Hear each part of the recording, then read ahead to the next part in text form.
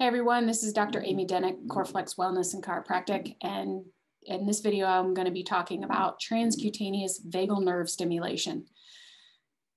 What does that mean? So what that means is that there are two branches of the autonomic nervous system that basically govern your survival, and one is parasympathetic, that's the rest and digest, and that's where you recover, that's where you're sort of, you can digest your foods really well, and you can regenerate old, dying tissue and make new mitochondria and recover your energy.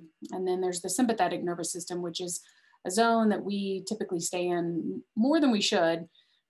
This is to basically survive, and this is to escape and manage our daily lives that we create and have way too much on our plate. So this is a great passive technique that will improve parasympathetic tone. It has been shown to decrease inflammation. It helps you sleep amazingly. That's the biggest takeaway I've taken from it. And it's also, it just helps to bring back in, muscle repair and recovery.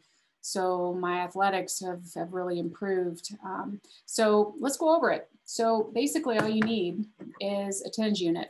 I like this version because it's programmable. It's the TENS 7000. It's $45 on Amazon.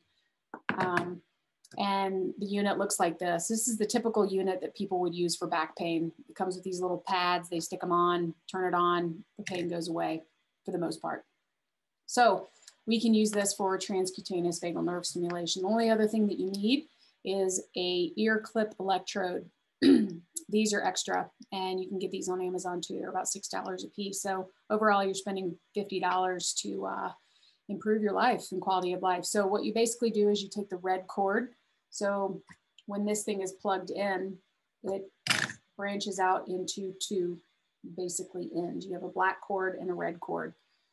The red cord goes to the electrode. The black cord goes to the little pad. You put the little pad on the meaty part of your shoulder, on your trap, on the left side. Then you take this ear clip electrode, and on the left part of the ear, you're gonna stick it into this kind of spot right here. This spot's super important. If you can't make it into this little spot here, then you can go to this part called the tragus. The reason this spot's the best, if you can get it and it's somewhat comfortable, it does kind of has a little bit of discomfort sometimes until you can get it just perfectly right, is that it's the closest to the trigeminal nerve, which innervates the vagal nerve. The vagal nerve goes down the neck to the gut, other organs, to relax you. So basically what I found is you can put this little pad right in that spot. So there it is for me, and it's all set up. It's right there. Then there's some settings on here. So when you open this little door here, this guy turns on, and don't turn it on high because you're plugged in. But basically, let's see if you can see. So there's certain modes. You want to be in a normal mode. The pulse width, you want to have it 200 milliseconds. And then there's a pulse frequency. Pulse frequency is what is mostly going to be adjusted. Pulse frequency is going to be different. You kind of want to adjust it, sort of vary it up a little bit. You don't want to let your brain adapt to just say 30 hertz consistently.